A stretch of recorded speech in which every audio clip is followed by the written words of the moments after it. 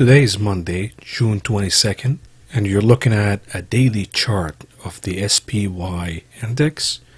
In this video, we're going to discuss headlines from pre-market activities, and we're going to discuss the market activity during the day, and then we're going to look into an analysis to Spirit Airlines because this stock been pushed and hyped up lately. And we're going to look at the recent Trump rally on last weekend, and what can we take from it as a warning to the stock market. Lastly, we're going to review and conclude with our bull case and bear case for the short term. So, here we go. We started the day and found out some headlines that sparked my interest. Here's a headline that says, Gilead to test inhaled form of anti-COVID drug to widen its use. We've seen a lot of these headlines, vaccine headlines and treatment headlines. Their impact on the market is evaporating because we've seen many of these headlines before, the vaccine headlines and the treatment headlines, and then within days they throw cold water on them and we just have to deal with the virus. So I don't put a lot of stock on vaccine or treatment headlines for now. Next we have a headline from Larry Kudlow. We talked about Kudlow in my last video, that he's a full-time propaganda minister right now. And he's saying that the second wave of coronavirus isn't coming. So apparently he's a doctor now too. And then I saw this headline about the shale oil industry, that a third of the industry is pretty much insolvent. They're basically writing down $300 billion this year, and this is heading on the path of bankruptcy, and a lot of banks and a lot of lenders that lent the shale oil industry for the last few years are going to get hit hard due to these bankruptcies. Negative news for the economy overall. Here's another headline that I saw in the morning as well. Hertz shares are likely going to zero, Morgan Stanley says. All I can say is duh, but you're investing in a bankrupt company, but certain personalities online hyped up the stock and basically did a pump and dump for it. And unfortunately, a lot of younger rookie investors in Robinhood bought the stock, they bought the story, they bought the pump part, and now they're getting dumped and they're losing their money. It's very sad to watch, but you can see it in the chart. People who own the stock and wanted an exit, they wanted to juice it up before they hit the exit door. Another headline, perhaps the most impactful of the morning, about American Airlines raising debt, about $3.5 billion. And this industry also is being hyped by those certain personalities online.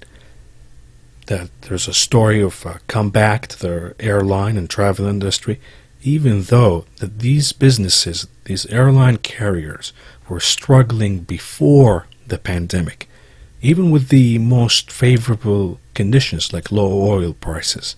Yet you look at their balance sheets and their debt skyrocketing, they cannot service their debts, their margins are shrinking and shrinking.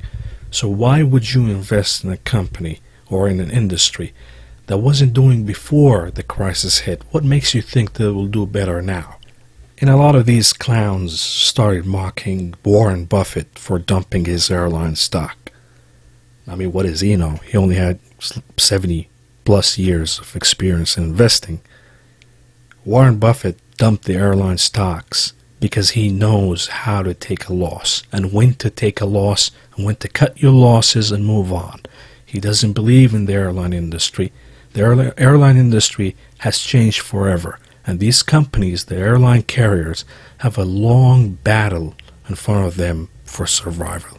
The last headline that sparked my attention about the Apple conference that moved online, and here's a headline about virtual conferences and how the attendees are surging, and perhaps companies will find out that doing conferences virtually or online is much more efficient. That, of course, if you're a conference town like Las Vegas, you're probably shitting your pants right now. It's just another sign of how the post-coronavirus economy would work. Things are moving online, and the physical aspect of the economy is being removed. Back to the market. Overall, a very boring day, a low volume day, an up day, not by a big margin, but sizably so. We expected a continuation of the downside from last Friday. We had a little bit of that in the future, but it was quickly bought up and the market marched to the upside. Here's a 15-minute chart of the SPY. I'm pointing at the candle where we started the day. Here's the dip. It was quickly bought.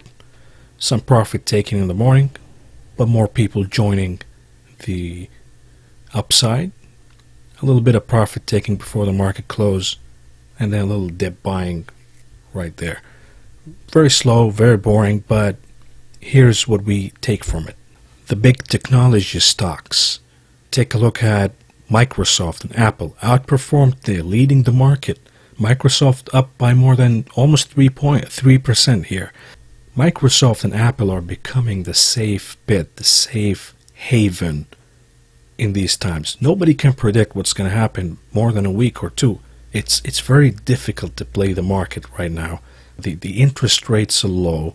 Where will cash go? It will follow leaders of the market. Companies with strong balance sheets, companies that are growing and have a lot of cash in hand. And Apple and Microsoft are the poster boys for companies with great balance sheets and a lot of cash to handle their debt. Many people are complaining about the valuations for these stocks, Microsoft and Apple. The valuations don't matter right now because it's just an inflow of cash. People want to put their cash, investors want to put their cash where it's safe. Apple and Microsoft are the safest place to put your cash right now. Here's a daily chart of Microsoft stock. It's a slow-moving stock. It didn't do a lot. It moved up. It consolidated in this box right here. From 2018 all the way to 2019, it breaks. And then it consolidated in this box from 19 all the way closer to the end of the year. It breaks and it moved parabolically. People realize that, hey, this company, Microsoft, is growing largely because it's becoming a cloud play right now. And you see this trend line right here. It hugs it like a serpentine. It diverges to the upside, diverges to the downside, but it keeps hugging it. This is the center of gravity of Microsoft, this trend line. And we just recaptured. We knocked out it once, twice, third time, and we finally broke over it. And Microsoft is going to capture this trend line and perhaps consolidate just like it does in its past. Here's Apple stock from a weekly perspective. You can see here, I mean, you can count the red candles, the down weeks on your hand. There's only 3 of them, 4 in this move right here. And they're very small. The stock just keep getting bought. More people want to accumulate a stake in Apple. They see it as a long-term, perhaps a lifetime investment. So when you see a dip like this, it's immediately bought by new blood. New investors who missed on Apple, they come in and they accumulate stake in the company. And the reason why you see all these green candles and the lack of red candles, the reason is it doesn't matter if it's being bought aggressively or not. The volume of buying dwarfs the volume of selling. Even in low volume weeks, there is no sellers for Apple. The holders of Apple see it as a lifetime investment. They don't want to sell it, even if it reaches all-time highs. They don't see it as a trading stock where I'm just going to hold it for a year or 2 years and sell it. They see it as a lifetime investment. So the lack of sellers will keep this stock higher and higher. When will the sellers arrive in Apple stock? Perhaps there is a price. I cannot figure what that price would be. But there is a price where people say, hey, I bought the stock in 2016 or perhaps before, and I made an insane profit. It's time to take it out. But every time the sellers arrive in Apple stock, there's always buyers on the sidelines waiting and buy and accumulate stakes in Apple. Is there merit to the move that we are now making all-time highs, trading at all-time highs in Apple before the coronavirus? Probably not, because consumer power and consumer spending have increasingly diminished, not just in America, but worldwide. People simply, there are less people who will be able to afford buying and upgrading to a $1,300 iPhone. Who can afford that in the middle of the recession? So perhaps that's the point where the sellers will arrive aggressively. When they realize that Apple will slow down, they will not be able to sell phones like they used to before. The next thing that caught my attention is the dollar index chart. This is a daily chart of the dollar. Today we had a reversal day. We erased 2 days of gains. That is significant because that safety trade of the dollar is now being sold. Meaning, is there confidence in the stock market and more cash that will be deployed into the stock market, and therefore the demand on dollars will go down. It's just a one down day. We'll take it as it is. But if it continues to trend lower, that would be a good news for the stock market, bullish news for the stock market. Here is a daily chart on the VIX, the volatility index. This is interesting because it was a big day for the VIX, even though it wasn't a huge day on the stock market. Yet the VIX pretty much erased the candle that we gained on Friday. And this is interesting. Will the VIX trend down, continue to trend down, and just break this line where it goes to its normal, healthy range? We don't know yet. We're going to see if there's a continuation here. But you know my thesis. My thesis is, and I've proven that with history of the VIX moves. This is a big primary move, and it cools off. It gathers all this energy to have another aftershock. And this is just too small. This move is too small to be that aftershock. And this is pretty funny because I tweeted that buying the dips on the VIX remains an intelligent strategy for now. And I actually bought the VIX at the end. I added to the position that I have to protect my long-term asset portfolio. However, an hour later, the VIX pretty much collapsed. It went down to 7%. So here's the line in the sand where we stop buying dips on the VIX. If the VIX goes down, closes this gap, breaks the blue line, and start trending to its normal range, then we know that the VIX is not viable. The VIX is pretty much, the fear is out of the market, and there's more euphoria and more confidence in the stock market. So let's talk about the stock for Spirit Airlines, because it's becoming a very desirable stock because certain personalities, certain clowns are hyping it online, and they're pushing a lot of traders to buy the dips on Spirit Airline and believe in the story that Spirit Airline is the best airline and will recover, and it's a great investment to buy Spirit Airlines at these levels. Is there any factual information that we can look at financially to give us an indicator that Spirit Airline is a great catch, is a great investment at this point? We'll look at the facts, and I'll let you decide for yourself. Spirit Airlines is the value airline where people get crammed like sardines and fly for a cheaper rate because they don't let you have bags or carry-ons. You have to pay exuberant fees to have carry-ons. And most people who use Spirit Airlines are people who hop in a plane with a backpack, and that's it. That's all they need for the destination. So the argument for recovery, and I'll give the crowd, the gambling crowd who are bidding on Spirit Airlines, the benefit of the doubt. They're saying that because of the value element of Spirit Airlines, it is a better investment in the airline industry and will make a quicker comeback than, say, American Airlines or Delta or any of the big old school airlines. And the reason is because the majority of Spirit Airline flights are domestic, and the crowd, the passenger demographic, is highly younger, so they're not at-risk group. My counter-argument would be, look at the data, look at the unemployment levels. It's hitting younger people and people with lower income who are likely to be customers of Spirit harder. Is Spirit Airlines really healthier financially compared to older airlines like American and Delta and the rest of them? Let's take a look at the facts. Let's take a look at these ratios, very important ratios in the airline industry. The first one is the operating margin. We want to see if Spirit Airlines is it healthy from an operational perspective. And when we look at the operational margin, the most recent one, it's minus 7.5%. Okay, you might say this is a pandemic. Of course, their operating margins are going to trend negative. For the last few years, the trend of their operating margin, and it's trending lower.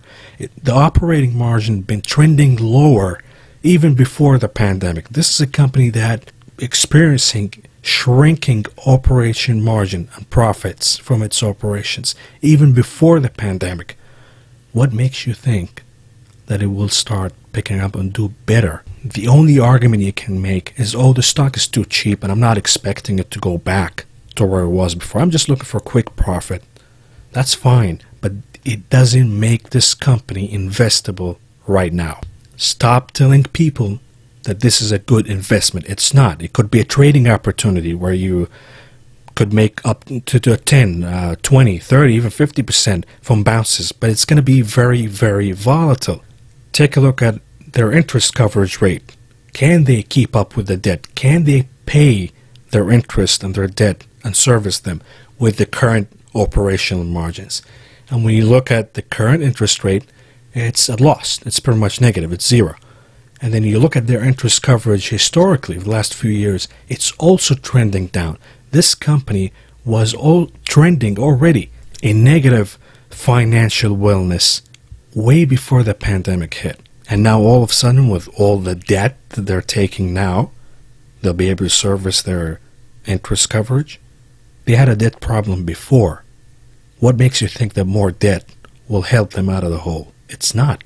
More debt does not compensate for revenue. Let's take a look at the asset test, the quick ratio. Let's see if they can service their, it's a stress test really, if they can service their debt with their current assets minus inventories. They're pretty much at really bad level. When you see the quick ratio at 1, that's bad. But this quick ratio is terrible, meaning that the company already has a debt problem. Is the company utilizing its assets intelligently and making profits from it? Well, we see the current return on investment rate. It's negative 1.5 point. And if you look at the return on investment or return on assets, historically, the last few years, it's still trending down. Guys, this is a company that's been struggling before the pandemic. It was trending down. It has a lot of negative trends. It wasn't a good investment back then, and it's certainly not a good investment right now. The last argument that I hear is, hey, passengers are coming back. We're going to start to fly again. You know, we fly in this country. They don't like me. They don't like what I stand for. They don't like you making money. They don't like me making money. They don't like America. They're Al-Qaeda, all that. We fly in this country overnight, over and over again. They try to tank us with the airlines. And then we prove that we're too strong. We have an army of traders, and we are buying Spirit, and we get it back on top. And we do this dance. We do the tango. The dance is seduction. I'm fine with it. Let's do it again. Okay, ask yourself, is this the right way to make investment decisions? Or is it looking at the facts, at the ratios, at balance sheets, and making an intelligible investment decision? I think the answer is clear.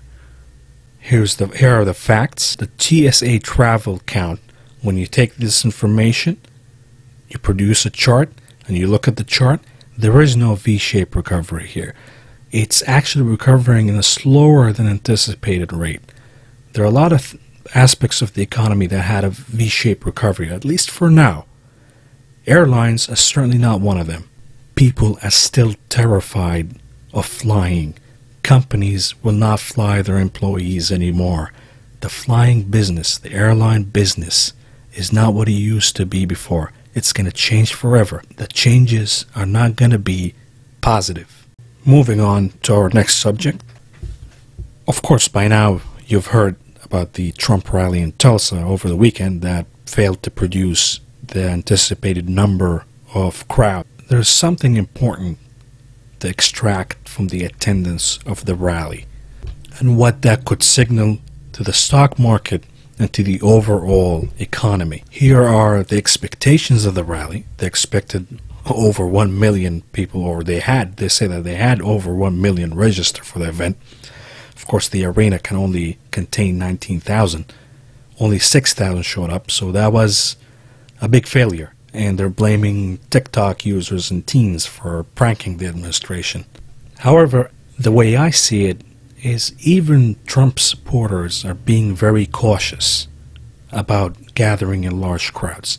Even Trump supporters are fearful of the virus. And this is the crowd that you'd expect to be the most skeptical of the virus and of wearing masks. In polls that have been done, Republicans are more skeptical of a second wave, more skeptical of the effectiveness of masks, are more skeptical of the danger of the virus overall. So to see them cautious about attending a rally is really, really interesting, and it sends a signal to the stock market and the economy that our overall population is still fearful about the virus. There might have been an initial peak of activity when states reopen, but most people are still fearful and still cautious about the virus. Therefore, their consumer habits, spending, is not going to pick up in the V-shaped recovery that's being sold to us by the administration and by a lot of quote-unquote experts. The overall consumer behavior will remain cautious and fearful of going out and consuming like it used to be before the pandemic hit. When you look at companies like the airline industry, the live event industry, casinos and entertainment, and even ride-sharing businesses, this is a grim indicator to these industries that people are still fearful of going out. The pain, the economic pain in these industries will likely continue for a longer term than expected, meaning that we can poke holes into the theory that the economy will recover in a V shape, and therefore the stock market's recovery is justified. This could be another warning signal that the stock market has to correct because the economy will not recover in a V shape. Once the V shape theory starts to crumble and collapse, the stock market will have to correct. Back to the stock market and what we see this week and going forward. Here's a chart, daily chart for the SPY. The bullish case goes that this was a dip, no different than any other dip that we've seen here and here, and of course the mother of all dips. But until and unless we close above these levels where we reversed on a weekly basis, I'm still bearish. I want to see the market close above these levels and maintain a solid close above them, because that would tell me that the market will march and challenge all-time highs and beat all-time highs. However, the longer we struggle to make that close, the weekly close above these levels here, the more likely that we're going to start trending to the downside. And here's the bearish case, going down and closing this gap right here at 286. After all, this level was a consolidation level where the market took a break, gathered more buyers, and marched to the upside. It's only logical that if we drop in the market, that we will stop and review and reflect on the market from these levels here, specifically 286. So the bull case, closing this gap and closing above it, weekly basis. The bear case is going back and revisiting this consolidation area. If you found this video helpful, please subscribe, share, and like. Don't forget to follow me on Twitter.